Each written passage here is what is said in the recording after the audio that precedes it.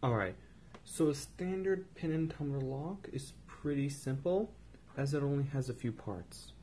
You have your spring up here, which is going to push down against two pins.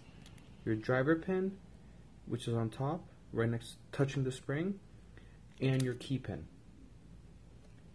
And the way your lock works, or stays shut, is that your driver pin, the one on top touching the spring, is being pushed down into the core, into the little holes.